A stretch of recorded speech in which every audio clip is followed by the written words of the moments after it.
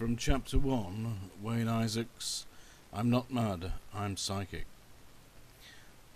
I had a few friends at school, I can't blame them. I was an angry, spotty whiff of a wet-the-bed boy with a seriously bad attitude, and quite likely to bash at the least provocation.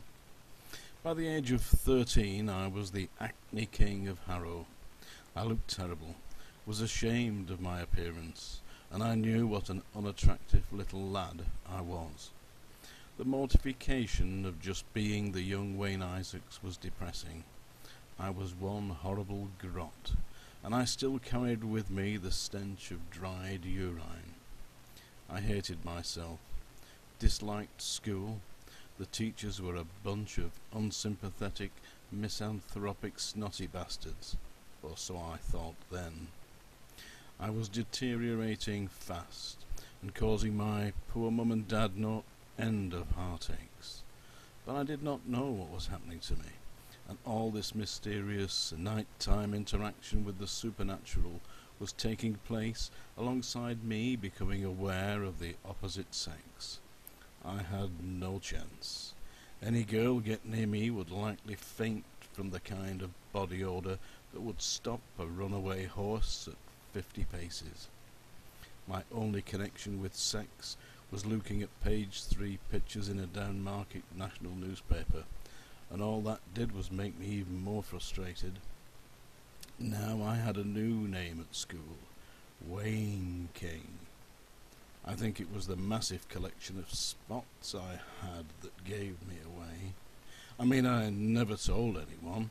It was supposed to be my secret, but they knew. My teeth were also a big problem.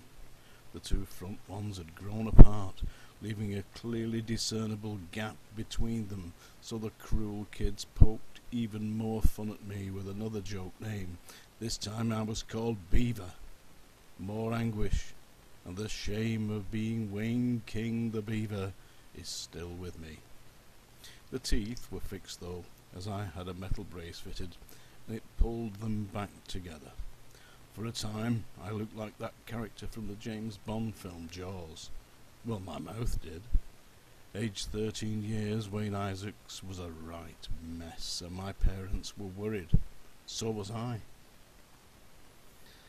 It was at this time that I began to receive information about others that was not conveyed to me through any of my 5 senses. I just seemed to know. I recall clearly being in the school playground and running up to a boy in my class saying, "Grandfather John sends his love."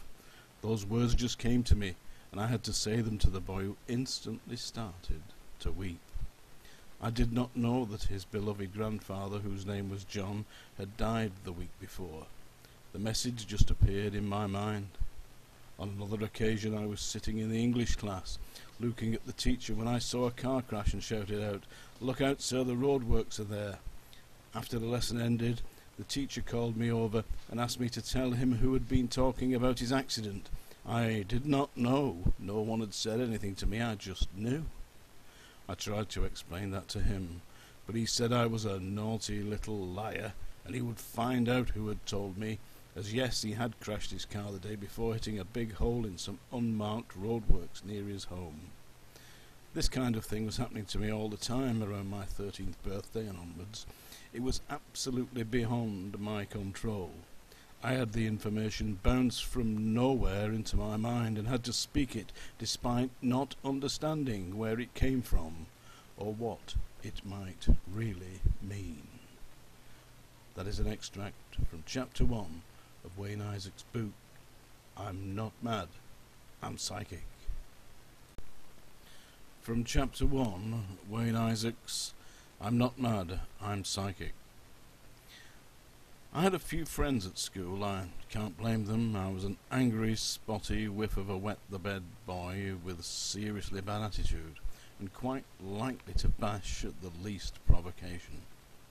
By the age of 13, I was the acne king of Harrow. I looked terrible, was ashamed of my appearance, and I knew what an unattractive little lad I was.